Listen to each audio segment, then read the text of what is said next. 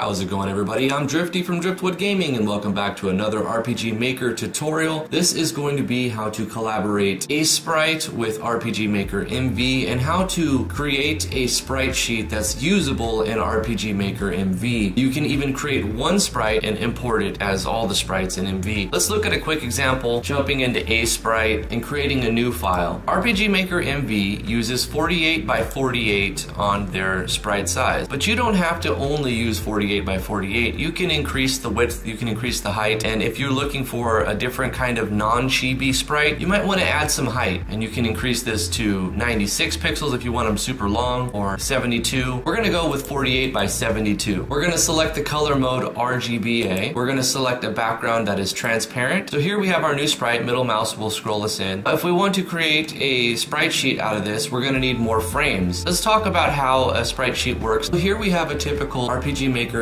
sprite sheet. We've got a series of rows and columns. We've got 3 columns and 4 rows. The rows represent the animation process. So this is frame 1, frame 2, and frame 3. And the columns represent the direction that the character or the sprite is facing or moving. But if they're facing up, they're going to be drawing on this 4th row over here. Columns 1, 2, 3 cycling as the animation plays out. So we want to replicate this sort of format when we're creating a new sprite. Since RPG Maker uses 48 by 48, we can use that or we can change that. It doesn't have to be 48 by 48. We can have any resolution we want as long as it's equally divided cell by cell into 3 columns and 4 rows. I'll show you how to create something like this, like export something like this by using the frames in Asperite. What we're going to do is create a new one. We're going to say 48 by 72. You can check whatever resolution you would like. I'm going to say RGBA, so it's got the red, green, blue, and alpha components. Set a transparent background and setting square pixels 1:1 aspect ratio. Now we've got just this one box. So how do we make this one box into a sprite sheet that RPGMaker.MV can use? We need to have the character facing down first, left, then right, then up. We're going to draw them in order. Let's go ahead and make a down arrow. Here's our down arrow. And now we're going to right click on the one and add a new frame. Now this frame is going to copy the previous frame, but what we can do is select it, and we're going to animate by very cheesily animating it, easily animating, selecting it, moving it down, and then what we're going to do is move it back up. Deselect this, right click the 2 and add a new frame. We can move it right back up to another location if we wanted to.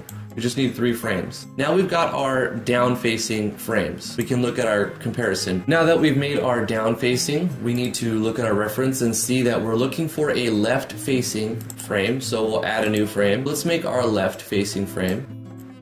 Gorgeous. We'll right click this, add a new frame. We can also press Control N. What we're going to do is select this. You can use M to quickly select this. Drag this up a little bit, and then we'll press Control N, drag this back a little bit, and now we have our left facing frame. Now we'll create a new frame, and we will press delete and get rid of that. Draw our right facing frame. Select it.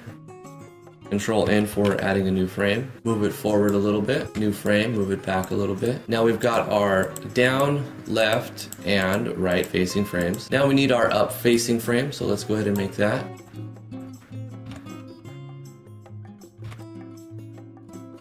And that should do it.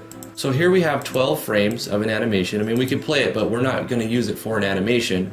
We're going to export this as a sprite sheet that we can use in RPGMaker.MV. We've got our 12 frames all on one layer very easily. We can save our project as an Asperite if we need. We're going to export this as a sprite sheet, or you can press Control E. Now, in order to make this work correct, you're going to select on by rows. You're going to select 3 numbers of columns. In order to determine your width and height, you take the starting width and height of the image. In this case, it's 48 by 72, and you multiply the width by 3 because we want 3 columns. We take our calculator, 48 times 3, and that'll tell us 144 for the width. We know that our height is 72, so we'll take 72, and we need 4 rows. So we'll multiply 72 by 4, that gives us 288. For this resolution, 48 by 72, we're going to export a sheet that's 144 by 288. We will select all visible layers, we're going to select all frames, and we're going to name our sprite sheet. Now, it's important to use a $sign at the beginning of the sprite sheet so that you can let the game engine know that this is a single sprite. It's not a PNG that contains multiple sprites. It's like this is a 4-directional sprite with animation but only for one thing, not for 8 things. We're going to use a $sign at the beginning of it, and we're going to call this arrow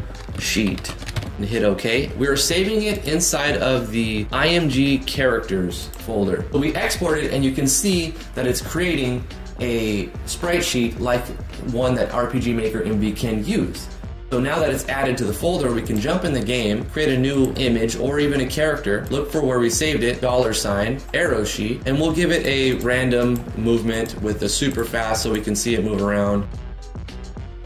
And our arrow sprite took off, he's running around.